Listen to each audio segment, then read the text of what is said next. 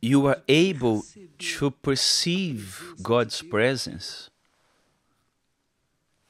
when you are at perfect peace with yourself. Because you cannot be at peace with yourself if you are not at peace with God.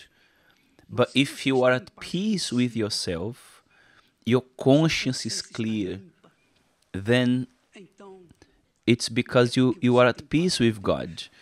And peace is God's characteristic. It's His mark in us.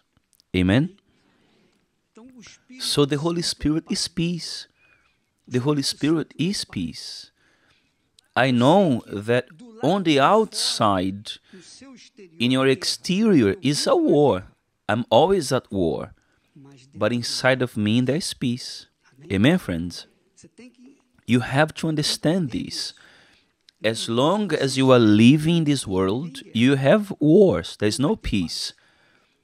Because you live in a hellish world. So you have to be waging war at all times by faith. But inside of you, you are permanently at peace.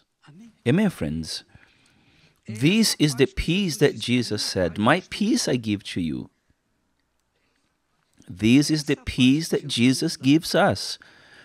And sometimes the person, due to their lack of discernment, they think, "Oh, but I have the Holy Spirit and I'm facing this problem." Of course you are going to face problems. The Holy Spirit is for this reason, for you to have strength to overcome, to face the problems and overcome. Amen? The Holy Spirit is the tool that God gives us in order for us to face hell. Without Him, it's impossible to face hell. It's impossible to overcome. So much so that Jesus had to receive the Holy Spirit when He was baptized in water. Amen?